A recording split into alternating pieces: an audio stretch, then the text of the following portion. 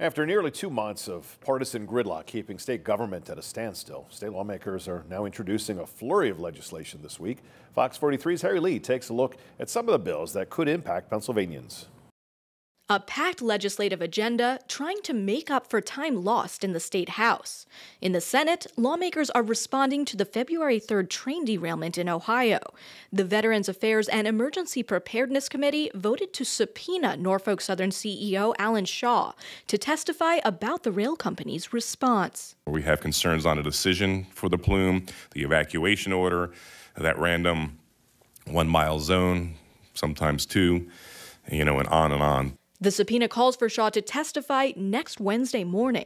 Norfolk Southern has not yet responded as to whether they will challenge it. Another Senate measure would prohibit using a handheld cell phone while driving.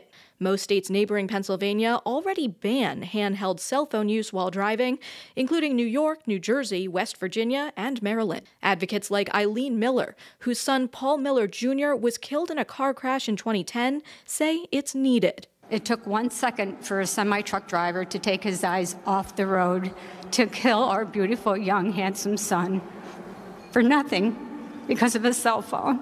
Education was also in focus after educators pleaded for help reversing the teacher shortage. One of the reasons we have a teacher shortage is because there's a frustration among teachers about career leadership.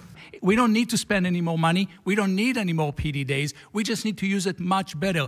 In light of a state Supreme Court ruling that the Pennsylvania school funding structure is unconstitutional, Senate Democrats announced they'll unveil a new funding strategy on Thursday. Harry Lee, Fox 43 News.